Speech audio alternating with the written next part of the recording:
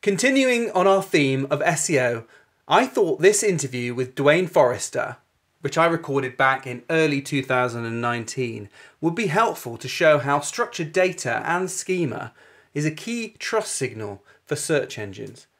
We discuss why we should be using structured data on our website, how it impacts conventional SEO, and why it matters for voice and augmented reality. Structured data has come onto our radar a bit more, and I've been experimenting with voice search on our Google Home and Siri device. Yeah. I'm interested in how they relate to search optimization and how close we are to really needing to put a lot of effort into that. We know how difficult it is to manage all of that data. There's a lot out there. There's a lot still in there in the company. Yeah. And just sometimes getting it out of the business owner's head and onto some paper, so to speak, is one challenge, and then pushing out there to the right people online. So, well, and I think you nailed it, Ben, because this is one of the biggest challenges is that shop owner, whether it's a large company, a big brand, or an individual small mom and pop shop in a local community, they know at a muscle memory level so much, and that never translates out because they don't think it has any value. That's just their bread and butter. It's their everyday. It's their waking moments. They're not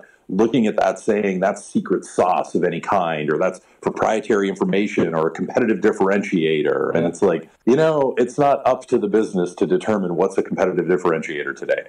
It's up to the consumer to make the decision on what resonates with them. Absolutely. And so, that local shop owner talking about the generations of history that they have when their great-grandfather started doing this on the side as a way to make some more money for the family. And here we are 3 generations later with a shop front and ongoing business and kids going to college supported by that business.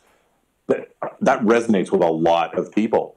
And you telling someone that because they drag it out of you after they've been a customer of yours for 10 years, you're not doing yourself any favors by keeping those stories to yourself. Yeah. And, there's real value in uncovering that data. And that to me is kind of like the meta conversation on top of your everyday information, products, services, dimensions on elements and items, all of these things. We refer to them as entities, not to be confused with entities that are, everywhere else in the world that are called entities for their own reasons. But there's so much to this. And again, I'm not going to preempt us here, right? But structured data. PIN for structured data. That's where we're at. I've always felt that search optimization is a constant cat and mouse game. It really is. And I know structured data has sort of bubbled up. And I know it's been around for a while, but it's bubbling up to become more important. So why is it helpful? What is it? If you can give us a flavor, and then how is it helpful? Yeah, so I was actually part of the team that launched schema.org with Bing and Google. Yeah. So I've been one of the early voices out there telling people, you should adopt schema, you should adopt structured data. Essentially what structured data does. Now, it's important to frame this correctly. Everything we are about to talk about takes place at a technical level in the code base of a web page. So consumers generally don't see the technical work that we are about to talk about. They see a different manifestation. The manifestation a consumer sees is something like, if you look at a Google map and you look up a business, you will see the dollar signs denoting how expensive or inexpensive the business is.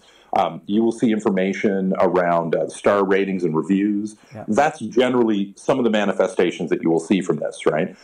If you're a consumer and you've ever done a search and gotten an answer box at the top of the page, that's structured data.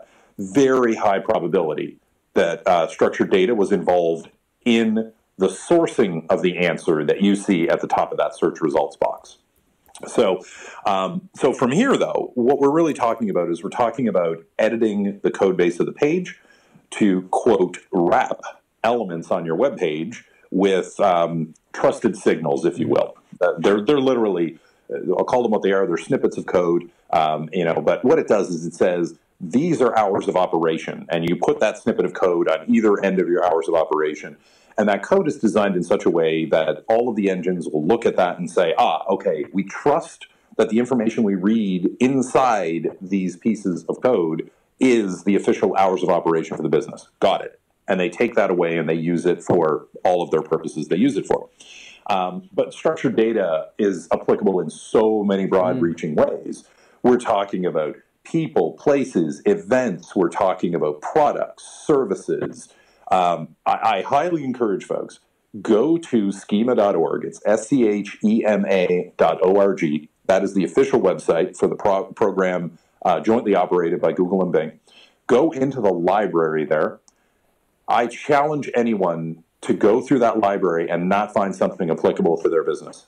I guarantee you there is markup. Yeah, and it's constantly being added to. It's constantly being expanded. And if, in fact, you do legitimately find yourself in a corner where you have a product or service or an object, an entity, if you will, that doesn't have a library reference piece of code assigned to it, you can suggest it to them. Right, okay. Now, they won't take it directly from you, because that could be very self-serving, as in, oh, this is appropriate to me, but nobody else. But if they see that multiple people in an industry are calling for the same thing and they don't have it, then they will update that. So there's a lot of like a technical conversation back and forth, if you will, that happens through that space. So really what this does, though, is when you deploy this across your website and you, quote, mark up your elements, you're effectively telling the search engine, I've done the work to prove that I am accurate on this topic, whatever it happens to be. And if they agree that that looks like the correct information, then there's a higher level of trust placed in that. Right. So instead of them, every time they come to a web page, seeing it and saying, oh, we have to crawl everything, we have to parse everything, we have to understand everything, then we have to decide what to do with it and how much we trust it and everything else, they do that once. And then they say, okay, well, this is really good because this is marked up, I trust this, we're done. And they move on to other things. So slowly but surely, I'm going to make this statement, but I need to qualify it. The schema and structured data is becoming a trust signal, meaning those who have it get included in things and those who don't are not included in things. And we're seeing instances of that starting to play out. Great example of that, and it blends us into voice search a little bit. Right now, I think it's something like 80% of the spoken answers on Google Assistant come from the featured snippet, that position 0, that answer box at the top of the search results page. Yeah. Most of those are attained through a combination of the way content is written to answer questions, the way it's structured, and the structured data that's applied to it. So, no structured data, no answer box, no spoken answer. That is in a nutshell. Now, I'm oversimplifying that, okay, because you can find myriad examples of no structured data is an answer box, is not spoken out loud, or is spoken out loud, that kind of thing. But the vast majority of instances, that's the path that they follow. Yeah. So when it comes down to, do I do it? Should I do it? When should I do it? How much should I do? Yes, yes, yes, all of it. like you need to start last year. That's when you needed to start. But I say that jokingly because I've been telling people for the last 7 years they should be doing it, right? So realistically, once you get back to the office on Monday, you need to take this project and say, instituting structured data across my website, it's something that's been on my radar. I've been thinking about it. You need to stop thinking. You need to take the action. So move that from the planning stage to the action stage. Go get it done. It's a bit of a pain in the ass because you got to, you got to do work in your code. Yep, There's no way around that. Are there good examples on schema.org of how to implement it? Yeah, very. They're very good answers. In fact, when I say library, I mean that in the truest sense. You can copy and paste from what they have. And so the code that you need to apply is pre-written for you, and you can copy that around your data, your content in the code of your website. And then you're good to go when you hit publish, okay? As well, there are structured data testing tools that will allow you to then run that web page through and make sure it's all parsing correctly, and then there you go. Generally, for most businesses, this is going to be a project. It's going to be you're going to tell someone they have to go do this for you. They're going to ask you a bunch of questions, and then you're going to go get them to do it.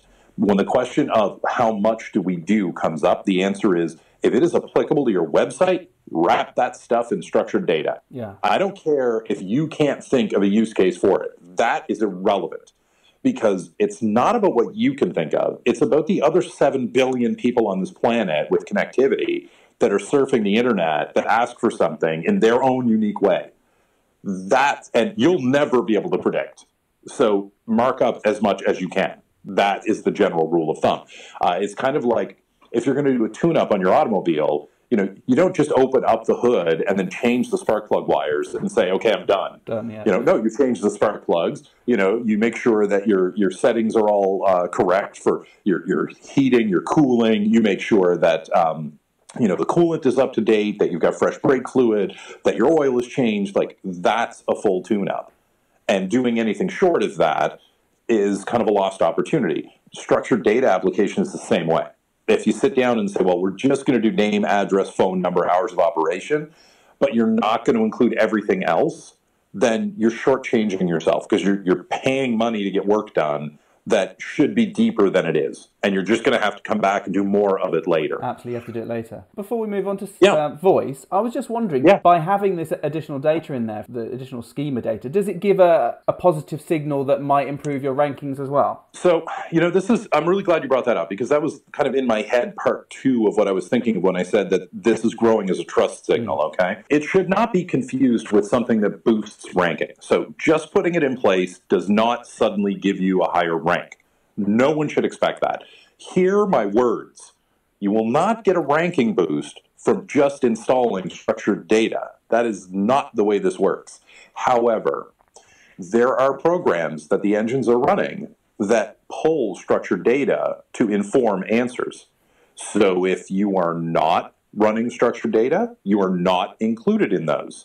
So while your ranking doesn't change, if everybody moves away from desktop and toward voice, and in order to rank in voice, you need to have structured data deployed, you're not being penalized for anything, but I can guarantee you're going to lose traffic. So, this is today, and this is what I tell people today. Doing structured data is no longer an advanced tactic. This is SEO 101. That's the baseline.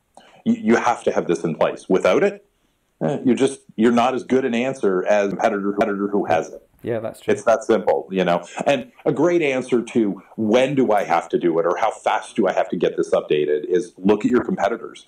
If your competitors largely do not have this deployed, then you are at the front of the curve. You are the pack leader, and this will differentiate you, and this will help you. If, however, any of them have this deployed or turned on, you're hanging on by your fingernails. You need to seriously get this work done so you equalize the value signal that you showcase to a search engine. We've never seen a generation less loyal to brand. Really, yeah. And we've never seen a generation that relies less on friends and family and more on third-party reviews to make purchasing decisions. So the way that we sum this up at Yext is we say things like these new services that are out there, and we'll use like an Amazon Alexa as an example. You can't control the UI.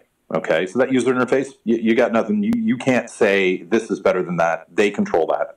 They control the AI. So the machine learning, that's all on them. It's a black box. They're never going to open it. They're never going to explain it. What you can control, however, is the data that they have about you. And that is becoming foundationally important.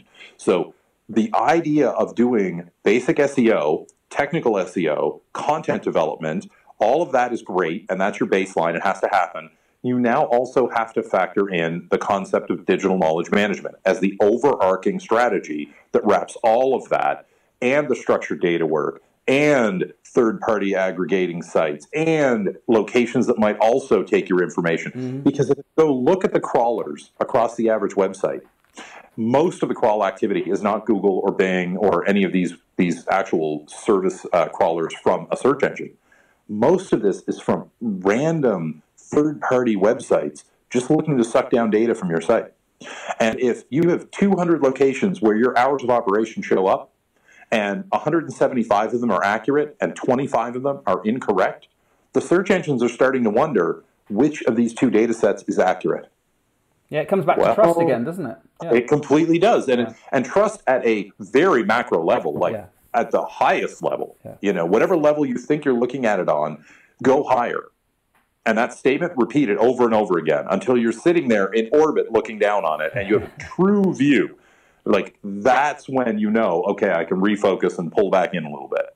If you'd like to find some practical ways you can include schema in your website, sign up to my marketing club as a pro member and check out webinar number 5, How to Get 5-Star Reviews.